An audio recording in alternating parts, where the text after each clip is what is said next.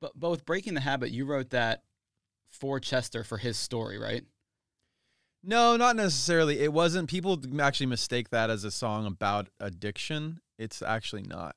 Oh. So it's more of a metaphor. But regardless, I think he related to it as an addiction story. Like we'd oftentimes have like I might, if we were, whether I wrote a lyric and brought it into Linkin Park or we wrote lyrics together, there'd be a lot of times where we were singing about our own personal stories and the two stories were not the same story. Like they weren't even, it wasn't even about the same thing at all. But isn't that art? Yeah. And that was our favorite. That was one of the most fun parts about it is like, oh, like for me, this is about this thing that happened with my friend who, like, to use the common, what's the word, parlance, ghosted me.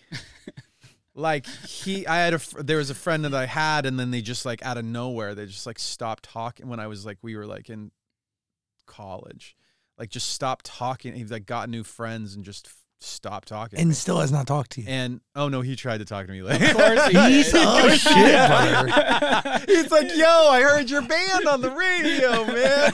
Yeah, that was really corny. But at the time I was like, yeah, these words, like I might be sitting and just like coming up with some ideas and some words might stick. It just might, you know what would sound good over this part is like this type of a lyric. And then the lyric, it might be like, oh, that lyric makes me remember.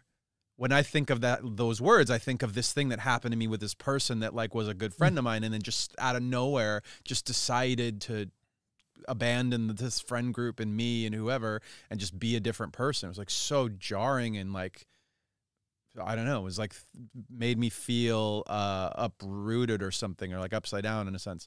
And on his side, Chester would be like, oh, well, that actually reminds me of like, I'm just throwing out an imaginary example, but like, oh, this story in my family, right? So I'm talking about a social friend thing. He's talking about a family thing. And then we're now both like dumping lyrics into the song from different perspectives, but it's about the same core feeling. And so like early on in our career, in my career, I didn't tell people very specifically what songs were about, because they weren't about one thing. They were about a core thing, but the actual stories were different stories. Yeah, it wasn't until later in our career that we shared like very specific stories.